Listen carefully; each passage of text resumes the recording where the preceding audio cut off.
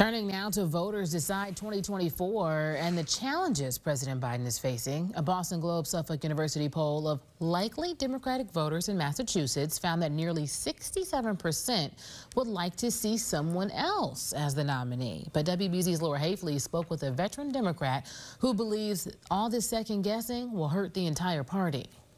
We have to make the most of every day. The Republican National Convention is over. Voters now look to Chicago, where Democrats are preparing to nominate their presidential candidate.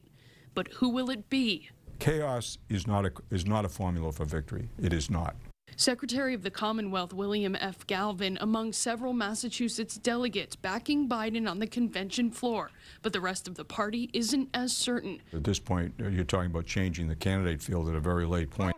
Democrats nationwide, including some here in Massachusetts, encouraging Biden to rethink his candidacy. State senators, including convention delegate Jamie Eldridge, released a joint statement Friday, writing in part, "Now it's time for him to pass the torch to the next generation of Democratic leaders." Secretary, do you think Biden can win? Because Governor Haefeli also has encouraged President Biden to drop out, but you're saying that was... She hasn't said that. The governor has not said he should drop out. She has said that he should think carefully about what he's going to do. You don't think that she meant well, I think she's expressing out? concern. Well, of course, that was what's being discussed.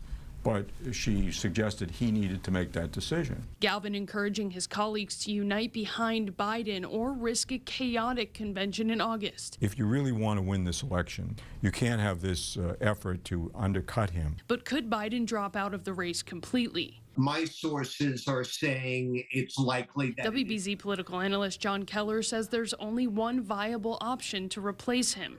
The vice president makes sense. Vice President Kamala Harris is expected to make an appearance in Provincetown Saturday for a fundraising event at the Pilgrim Monument. All those donations came into the Biden-Harris committee. And so the feeling is that that money can fairly easily be transferred over to a Harris-led candidacy. It's crucial that every last Biden supporter wind up on board. Laura Haefeli, WBZ News.